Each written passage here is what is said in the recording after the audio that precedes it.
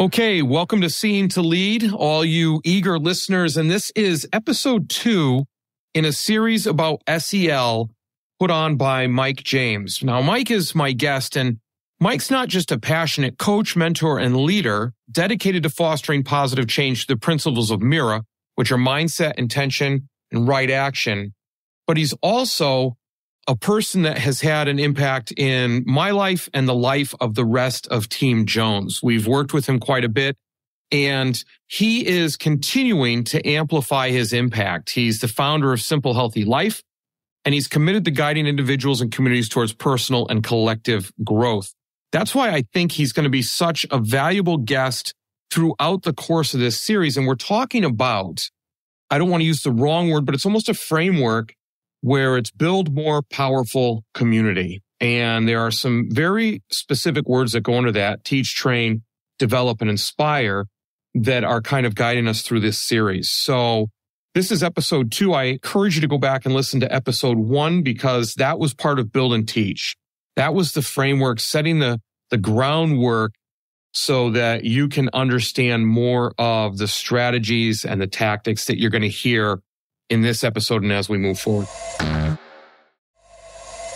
And really deep down in your core, we believe that we have to have all the answers, or we believe that we are this person, or we believe that this role that we're playing as teacher or educator or parent or mom or dad or sister or brother, right?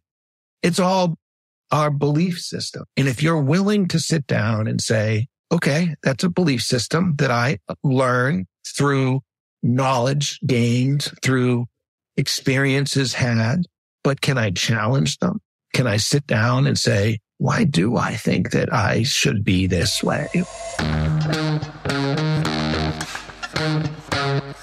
Dr. Chris Jones here, and welcome to Seeing to Lead, a show designed to help leaders increase their ability to effectively support, engage, and empower their staff through intentional practices so that they create an environment where everyone reaches their greatest level of success. On Seeing to Lead, communication rules the day as we hear voices from both teachers and leaders in an effort to examine perspectives, highlight misunderstandings, and provide steps to ultimately bridge the gap between what teachers need and provide through thoughtful dialogue. This show is about amplifying voices, creating understanding, and providing information to help everyone continually improve. I want to personally thank you for taking the time. Now, let's get to getting better.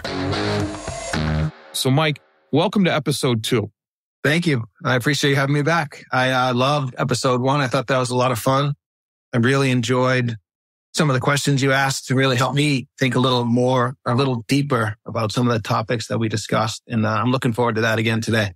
I don't think that's going to be a problem. Whenever you and I get together, we tend to have good conversations.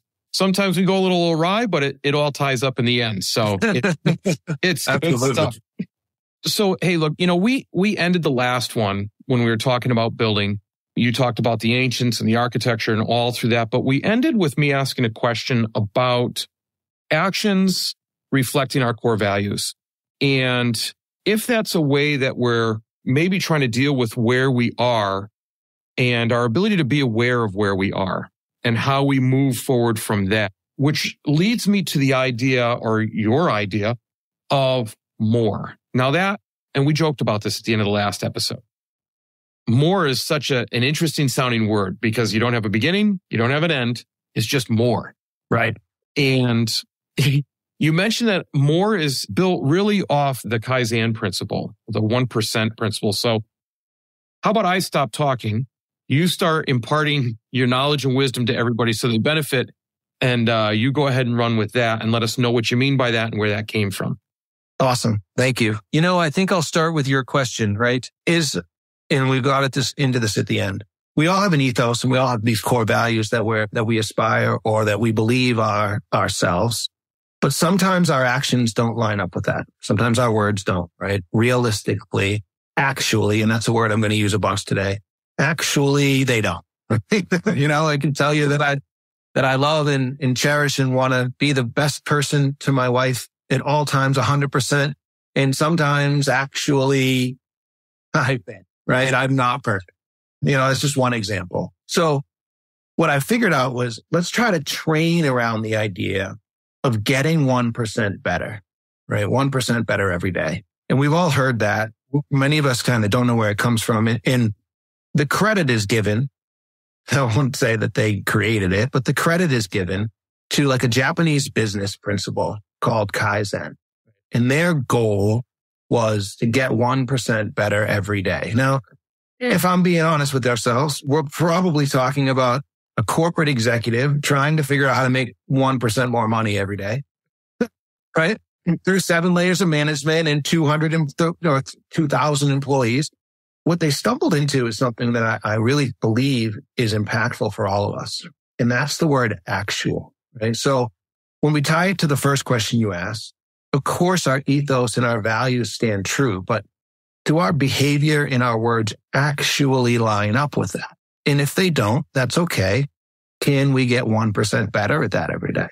And they are saying, hey, let's go down and talk to the actual people. And I love the way that they put that. That's what let me know it was more of a big corporation. Let's talk to the actual people, right? Yeah. Who's doing this process? Let's look at our actual process and refine it a little bit each day, right? Don't hope for this massive outcome. Just refine one thing each day. And, it goes back to the principles of learning something new every day or teaching yourself something new every day. And for educators, it's a million examples of ways where we can improve ourselves every day. But as people, what do we do? How can we train ourselves to live by the Kaizen principle? How can we train ourselves to get 1% better every day? And for me, what I think we should start with is this concept, right? This concept of mindset, intention, right action. Okay. So first things first, throw it out. If you don't have the intention to get 1% better every day, or you forgot that you were intending on getting 1% better every day, it's going to be really hard. Right? So if we get our intention, right? If we start with our mindset around improvement is going to be an easy one. That's the growth mindset, right? There's only a few of them that we've kind of identified through our learning and education system. And then we go, okay, growth mindset, intention, 1% better every day. I think our listeners can understand and grasp that, but then let's train on it. Right? So what do? Well, we have to look at the actual people inside us, right? Look at the actual process. What does our day really look like? And what is actually happening, right? When you shut the door in the morning and you're the only one in the bathroom, do you actually brush your teeth? I'm just using this as an example, right? Nobody knows. Maybe if you get to work and you don't have good breath, but what's actually happening, right? And I think this is where we can start to train ourselves to sit. And this is where it gets a little bit more into the understanding of social emotional learning and where it comes from. We can sit first. And what is that like? Is it a 2-minute sit? Is it a 10-minute sit? Are we sitting and trying to plan our day? Or are we journaling? Or are we writing down our goals? Or did we skip the extra dessert, right? At lunch, right? Because it's there for you. What is the thing that we want to do that day to get 1% better? That's, it's funny, some of the things you mentioned and how you mentioned we're going to get into some tactics. And before we hit record, we were having a funny conversation about Dunkin' Donuts, not to offend anybody from Starbucks or any of my Dunks people in Massachusetts, but that 1% better, sometimes people say it and they still stretch too far. I was just reading an interesting book about goals, and it talked about how oftentimes we set goals and we get frustrated, so we stop. Tons of respect for those who start. Incredible admiration for those who continue, because we fail ourselves. If we set a goal, and I think the example they used was running a marathon, so it really kind of hurt my feelings because everybody knows I only run if there's barbecue involved. But if you run a marathon, the first day, if you say, my goal is to run a marathon, the first day you lace up your shoes, you go out and run. Well, the next day you're really sore and tired. So if you got that ton of willpower left, maybe you run the next day. But pretty soon when you're struggling to finish a mile, you're not going to run a marathon and it kind of falls off and you don't do it. They suggest cutting it in half, which I struggle with. thinking of that. But that 1% piece, I think of to-do lists. People talk about your big three things. What are you going to do for your big three things in the day? But who only has three big things to do, so they do 7? Well, then you fall short of getting all 7 of those things done. And you kind of get that negative self-talk again. And you fall short and you disappoint yourself and you fail yourself because you set your goal too high. And I think in schools, a lot of times administrators expect too big of a change too soon from their teachers, who then in turn expect too big of a change too soon from their students. So I guess here's the question after me blabbing for a while. How do we foster that sense of just a little better every day is going to get you where you need to be because it's consistent, rather than the sputter, fast start, stop, and quit aspect of the other way? Great question. That's a great question. I think we'll go back to the way that the Japanese businessman did it. They wrote it down. And now it's a silly exercise and it's not difficult, but it isn't. Let me back up. It's a simple exercise that is not difficult, but it's very hard. It's very hard to acknowledge, first and foremost, what the actual challenges are that you're up against, right? Internally. Okay, why didn't that happen? Why can't I run a marathon, right? It's easy to say, well, I need to lose weight. Okay, cool. That's an easy one, right? Okay, so a little deeper. Well, if I really want to run a marathon, then I should probably change my diet. Well, why can't I change my diet? Well, because I like food. Okay, cool. A little deeper, right? What is it about the reward system around food that is more important to you than running a marathon? I don't know, right? Deeper, deeper, deeper, deeper, deeper, deeper, deeper. And then you can back into, okay, cool. So maybe I don't need to worry about running the full marathon. I need to worry about not eating late at night so that I can get up the next morning and feel my best, right?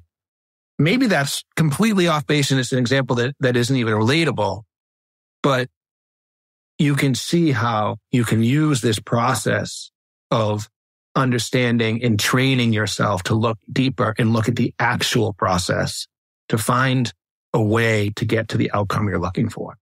Does that make sense? No, it makes a lot of sense. I was just going to ask you, so it's about, and I even have an example, but it's about finding the right or the actual lever to enact change. Right. To steal your term. Well said. Well said. And I think about, just to go back to the Dunkin' Donuts thing, and just to spoiler for the audience, Mike and I were talking about Dunkin' Donuts and how we found out we both have a strong liking. Mine's a love. I don't want to put words in your mouth, Mike, for stock cold brew coffee that you buy in the grocery store. Well, Dunkin' Donuts, a large coffee that I buy typically costs me almost $5. One bottle of stock cold brew that lasts me for 2 days costs me $5. So it's the little changes. And I've now found that I don't even care for the taste of Dunkin' Donuts.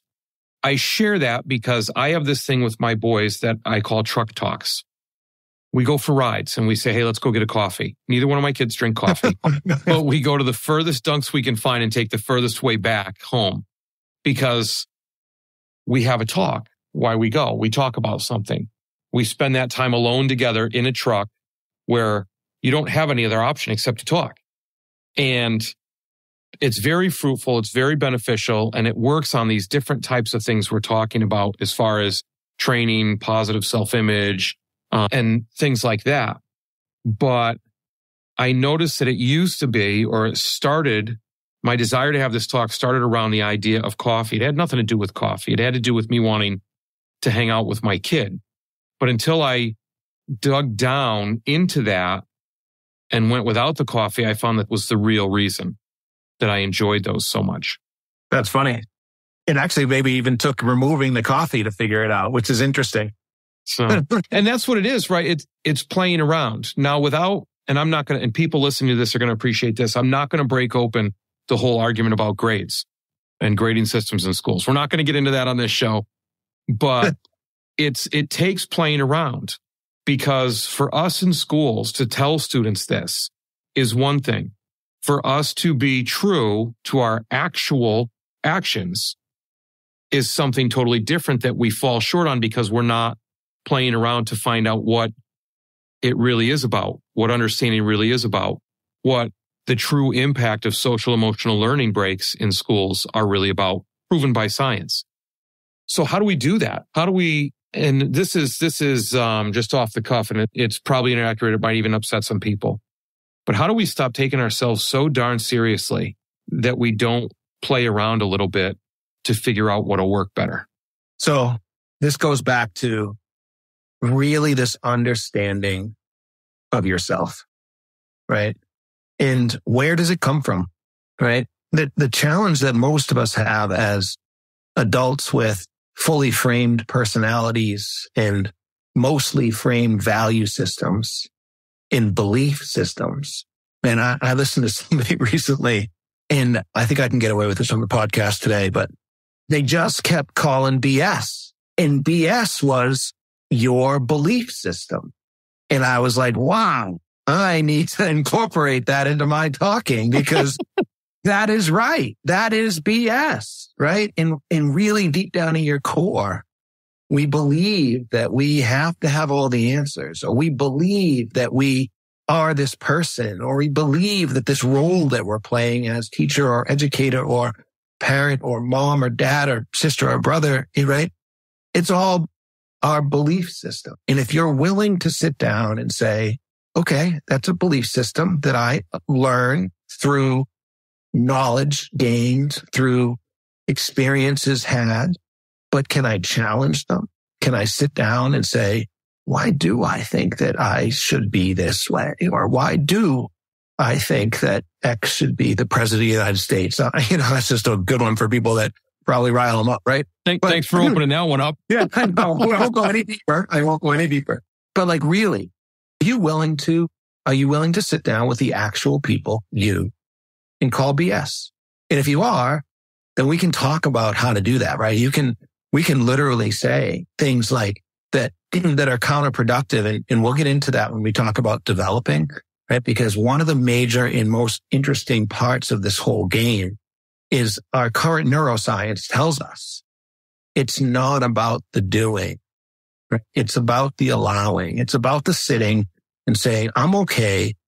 Maybe I ask myself a question before I start, and I'm okay with whatever the answer is. I'm okay with whatever comes into my head from whoever or wherever or whatever it comes from. I'm not going to pretend like I'm going to tell you where that comes from, because we don't know. But neuroscience tells us that when you do that, you can actually rewire and change physically your brain, which will actually rewire and change physically your belief system, which will allow you to actually change and actually get 1% better. So it's an intangible thing that we have made very tangible, but you have to do the work, right? And what does the work look like? This is where we get into the training aspect. The work is not sitting on a pillow. I went, a little funny thing. I went to my first sit last night. And so I went to the Cambridge Institute of Mindfulness. I think the last word is mindfulness. Either way, I went to see somebody I really respect talk. And there was a 45-minute sit before. And I was like, oh, no, I've never been to a sit before. I imagine it's like a guided meditation. Well, I walked into the room and it was a sit. It was sitting on a pillow for 45 minutes. And I was like, okay, I guess I'm going to sit. And it's okay. It was a new experience. It was an opportunity for me to learn and get better, but it doesn't have to be that. It doesn't have to be that at all. We have so many different tools at our disposal. For educators, there's tools out there that are people just doing meditations for educators, right? This amazing group out there. John Kabat-Zinn was an educator. He started to build this into the system and teach people what this looks like, right? So from a tactical perspective, it can be as simple as connecting to your breath, right? And we know this to be true, right? This is where I have to make sure that we don't lose people, right? Because as soon as I say that, They talk about, the yoga and the yogis and the Buddhists and the taboo and all the things, right? But what I'm talking about is our physical science. The way the body physically takes in and lets go of air, right? Where you connect to that as your anchor. And I say this all the time, connecting or bringing awareness to sensation quiets the mind, right? And you can try that right now if you wanted to. You can close your eyes and breathe in through your nose and feel the way that the air comes in through the nose. And notice that just for that split second, it was the only thing on your mind, right? And once we do that, and once we do that consistently for a little period of time, we allow the minds to rest. And we shut down that default mode network like we talked about in the last podcast. And we start to create a little bit of space between our BS and who we really are.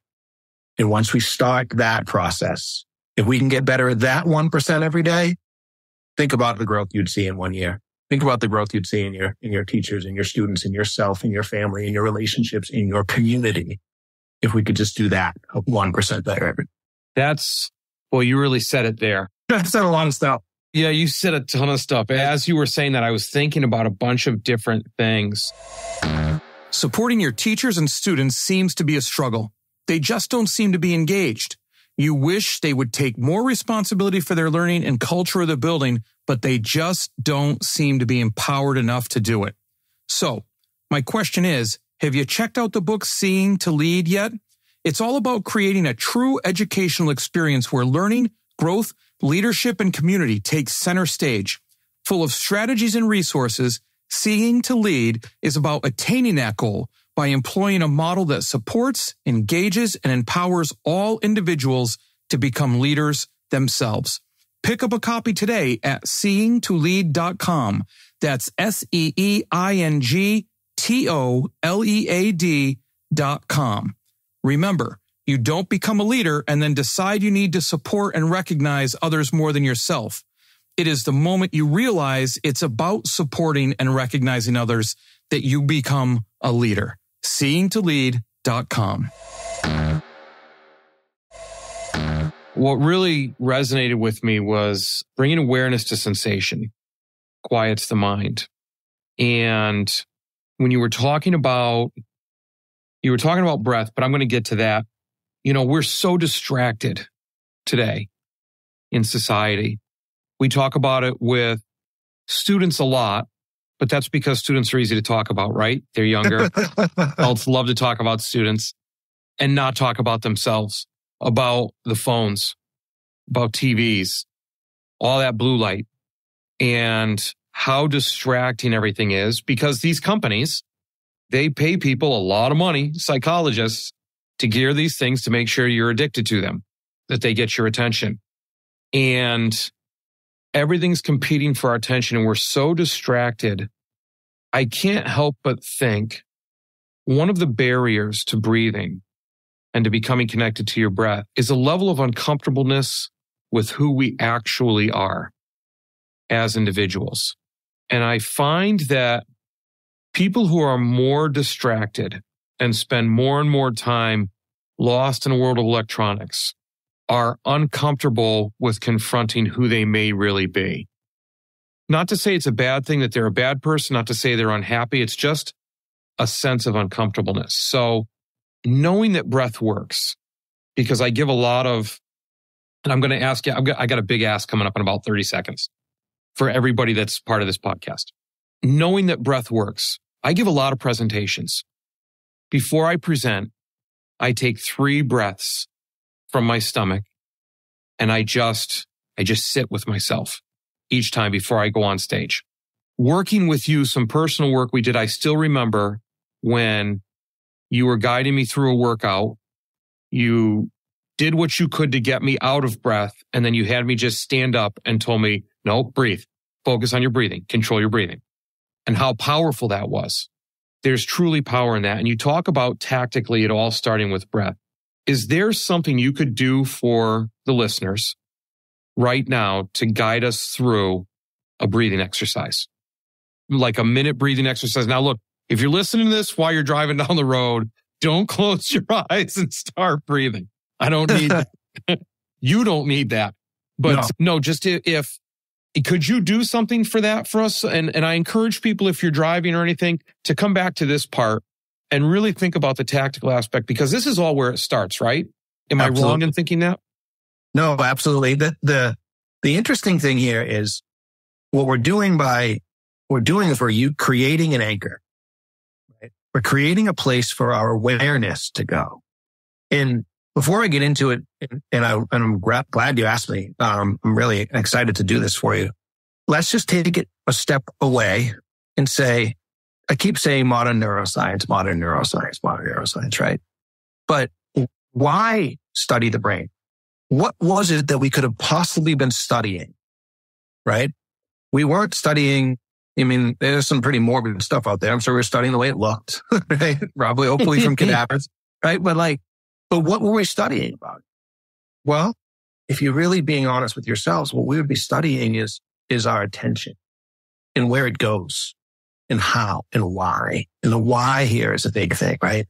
And it took us so long to figure out the why, right? Why does the default mode network work the way it does? Why does the prefrontal cortex work the way it does? This is all modern stuff. But previous to that, the questions were simple. Why does my awareness go? How do I bring my awareness where I want it to be, right? And what they figured out in thousands of years ago was if you can use the body in its sensations in a way to bring your awareness to them, it will bring the mind into alignment, right? That's what yoga is. Yoga, I joke all the time, and I teach a class called Athlete Stretch. It's not yoga. Right? Because I don't want people to misconstrue what yoga is. Yoga is the sensation of the fluctuation of the mind. Interesting topic there, right? So what we're going to do now is yoga, right? We're going to do yoga right now. I'm going to teach you, I'm going to walk you through a breathing exercise where you're going to feel the sensation of the fluctuation of the mind and hopefully understand a little deeper and train a little deeper to be able to add something like this to your life. So I guess I'll get started. I think I'll try to keep it to about 90 seconds just for the purpose of the podcast. You can extend it as much as you want, but the concepts are simple now. We're going to bring our awareness where we want it to be. All right. And before I get, or you know what, we'll do it first. And then I'll tell you what I hear from everybody after. I'll give everybody their answer afterwards. So here we go. You ready? So if you could, I would ask you to just sit comfortably somewhere. You can lay down, of course. Close your eyes and bring your awareness to the tip of your nose. Breathing in, pulling in the air that is surrounding your nose and noticing the temperature, noticing if there's a smell. When you let the air go back out, see if you can notice the temperature again.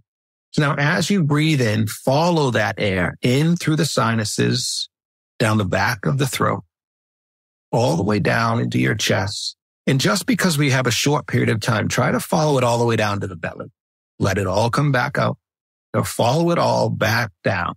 1, 2, 3, 4, and let it all go back out.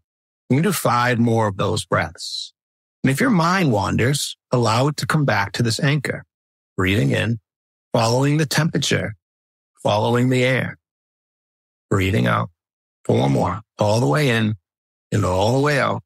3 more. Allow yourself to just watch. You're the observer. You're making it happen. Your body's making it happen. Your brain is watching. Last 2, all the way in, fill up, then let go.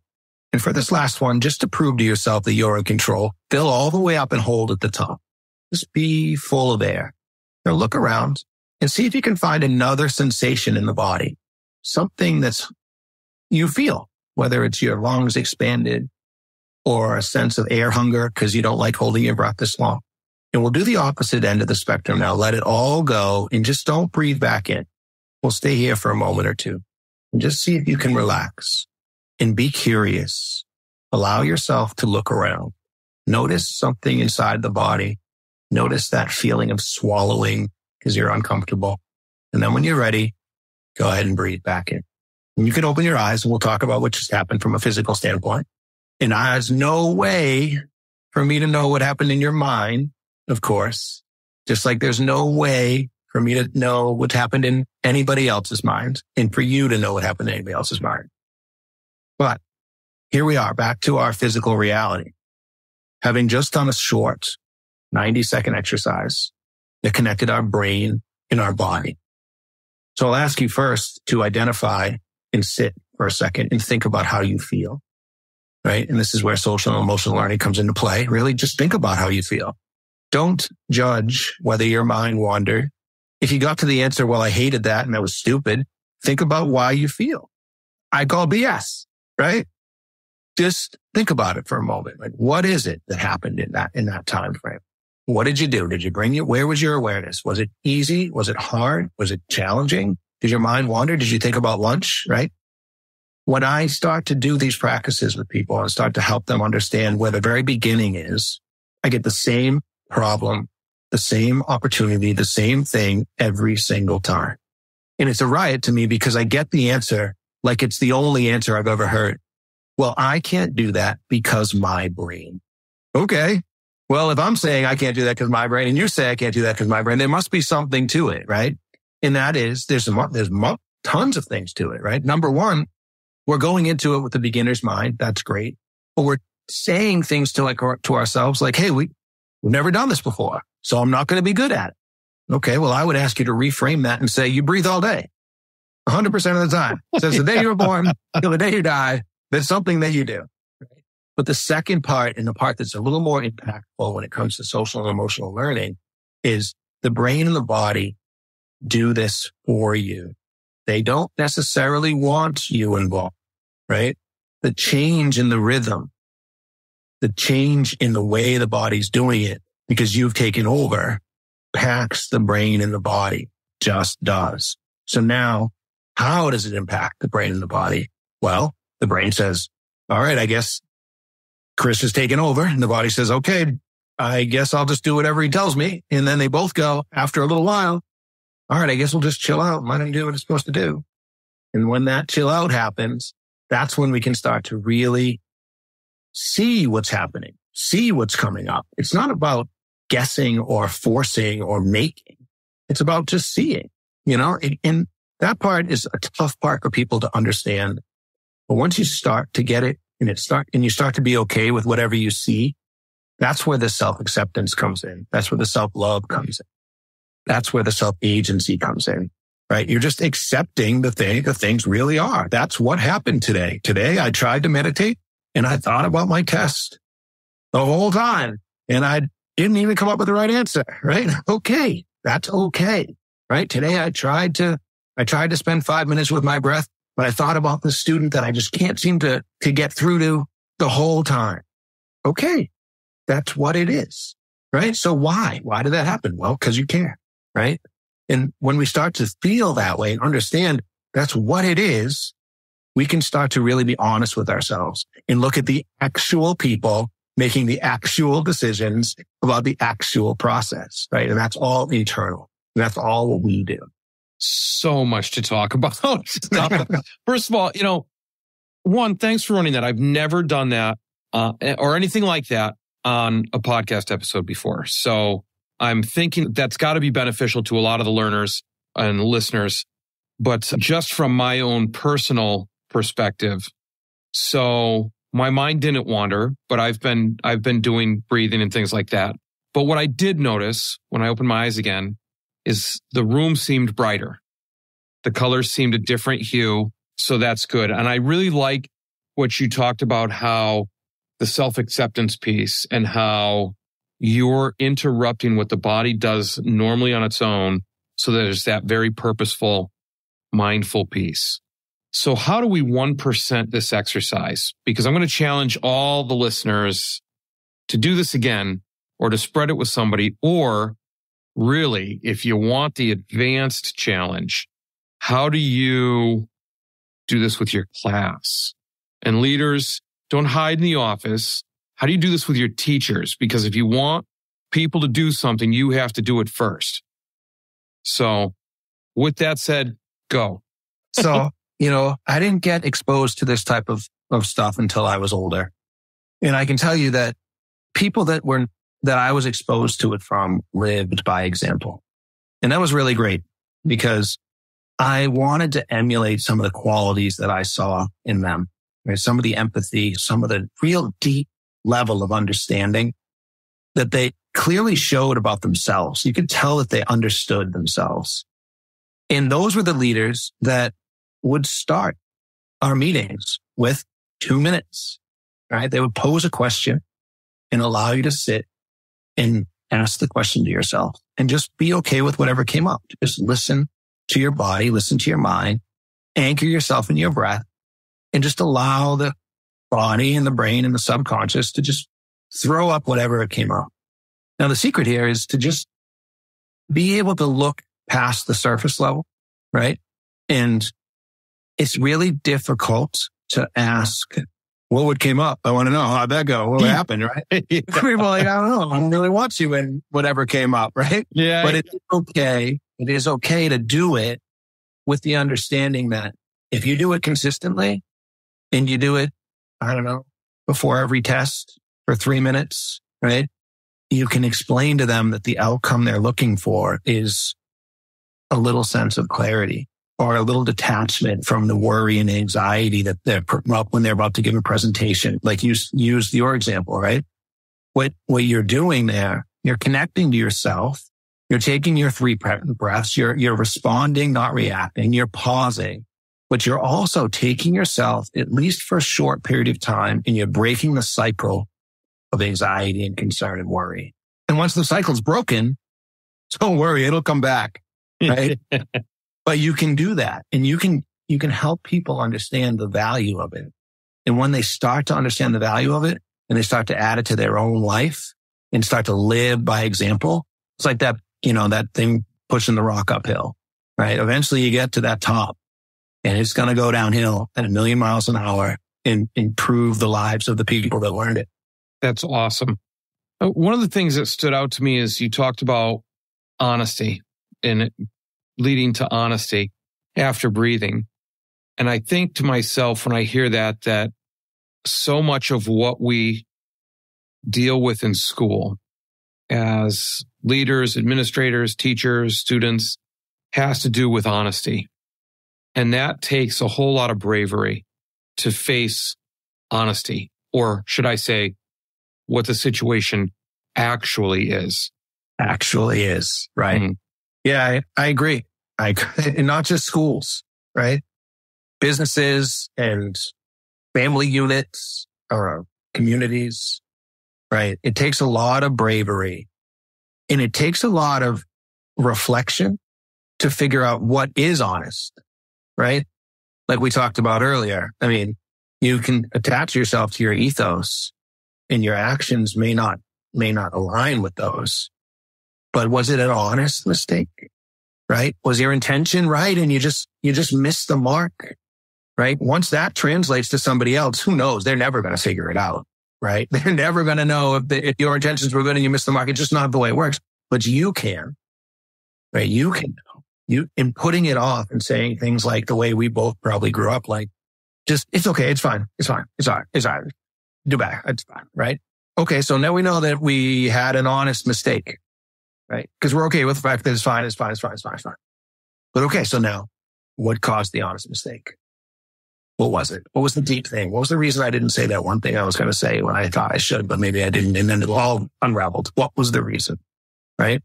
And we're not trying to answer those questions when we're sitting with our breath. We're trying to allow ourselves to just see what comes up. And it's such an interesting and powerful thing because what comes up will be the truth. You call it the subconscious mind. They've written books upon books upon books about the subconscious mind. But what comes up will help you guide you in the future. So here's the thing, because we're getting to the end, digging deeper, the actual issue at hand for an honest assessment of whether it's BS or whether it's what we're actually looking at is not about getting answers. It's about taking control of our mind and creating the space so that answers can come to us. Is that what I'm hearing? Is that right? The only words I would challenge you with was the words taking control. Okay. It's not going to work. Come on, man. You're taking control? Yeah, it isn't. I mean, we joke, we have control of our emotions. We have control of our self-agency, right? Taking control of our mind is just not a thing we have the capability of doing. But everything you said is correct. I would just caution or say, maybe just do the exercise just to do the exercise. And allow is a better word. Allow yourself. Allow your mind to be what your mind is, and allow yourself to notice what the mind is. And as that starts to evolve and you start to notice and without judgment, become okay with it, right? That's your mindfulness practice at its core. That's when the truth comes. That's when the seeing comes, to use your... Yeah, there you go. I appreciate that. That's when I love the book. Impacted me in a tremendous way. I hope we can get into that whenever we're done talking about the powerful communities, because it impacted me in a tremendous way. But yeah, just think about, from the listeners out there, think about, do the exercise, connect to your breath, allow your brain to be what it is, allow yourself to notice. If you really want to get trippy and figure it out, question, how can I possibly be noticing what I'm noticing? Who's the noticing? Who's the noticer here, right? And there's plenty of other books written on that too. Yeah. But, right, that's when we start into the Kaizen principles of 1% better every day. What's actually going on in between my two ears? When I'm thinking about, when there's no one around and I'm just sitting thinking, what am I actually thinking about? Is it the future? Is it the past? Is it a conversation I wish I could have done better on? Is it a work issue? Is it a family concern, right? The more you notice, the more you allow, the more you can see clearly, and the more you can really start to get better 1% every day. That's awesome. And the idea of honesty and 1% better is incredibly powerful. And the realization of those, I would say, is incredibly powerful, which is why I'm excited to talk about on the next episode, powerful and developing. I think that's going to be really good. Mike, and I said this from the start that you've got so much to offer, but I've got two challenges for the podcast listeners. The first challenge comes from episode 1, and I love that now there seems to be a challenge with every episode. The gratitude jar. Do the gratitude jar. The second challenge is do this breathing exercise. And if you already did it with you leading it, Mike, that's excellent. But now try it again on your own. One thing I would ask is, if you can do this, Mike, what's the next step? I'm a leader. I've decided that I want to try this breathing exercise again. And I'm going to try it in the middle of my day. I'm going to shut my office door. I'm going to shut my classroom door for my prep period where I have some time, and I'm going to do this breathing exercise. I do this breathing exercise maybe 5 days in a row, maybe twice each day, 5 days in a row, because it's working for me. Can't quite explain why it's working for me or how, but I know it's working. I feel more at ease. I feel like I'm clearer after it. Is there a next step? Is there a 1% better to take it to the next level that's attainable by somebody? Yeah, absolutely. Absolutely there is. So often we are reluctant to take this next step, but it's very valuable. When you are done with your breathing exercise, write down something. If you want it to be 6 minutes, take 4 minutes of breathing, set your clock for 4 minutes, open your eyes, look around the room, and take 2 full minutes. Then use your timer and write. And if it's sentences, great. If it's thoughts, great. If it's words, great. If it's a drawing, fine. And just keep it. You don't have to go back and look at it. But what I would challenge you with is, if you do it for a week, 2 weeks, and then go back and look at day 1 and see what you wrote, and see if the thoughts were the same, or if the feelings were the same, or the words that you put on the paper were the same, right? If they aren't, I would absolutely consider that growth. I would absolutely consider that 1% better, right?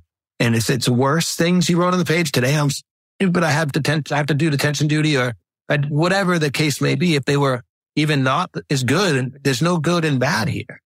It's just a question of noticing the difference and noticing who you really are and what's going on. And really noticing if you do feel better after the 6 minutes. And I have a sneaking suspicion that you will. Thank you very much for that. And to bring it around as just a peek at the next episode, how powerful would that be for a classroom to have students do that at the beginning of each class for a week straight and then to look back? I think the word is exponential. There you go. Well, awesome. Maybe we'll talk about that more in the next episode, which I can't plug enough. As we go through this series, Mike, you've got so much to say. We've got challenges. You did a meditation. You did like a breathing exercise. Can we call it a meditation? Yeah, absolutely. For people live on the podcast. So this is a fantastic series. I can't encourage people enough. If you haven't listened to the first one, you got to go back and listen to the first one. If you did, then I look forward to talking with Mike again for the third one and having you along for the ride. So Mike, once again, as we wrap this up, thank you very much for being on the Seeing to Lead podcast and offering all these tools and this wisdom and knowledge to the listeners. Thank you for having me, and I'm excited to talk about power next time. Well, that's a wrap, but not the end. Next step, be sure to take action on something you heard here today. Hey, thanks for listening to the Seeing to Lead podcast. If you would like to connect for any reason, email me at drchrissj@gmail.com or catch me on Twitter at Dr. C.S. Jones. If you've gotten any value from the Seeing to Lead podcast today, you can help me and other leaders create a world-class environment through a teacher-centric approach by subscribing to the show, leaving an honest rating and review, and sharing this episode on social media with your most valuable takeaway. Also, one last thing. Have you had a chance to pick up my latest 5-star rated book yet? Grab your copy of Seeing to Lead anywhere you buy books or at seeingtolead.com. That's seeingtolead.com, where you can learn more and continue to improve. Now go have a successful week.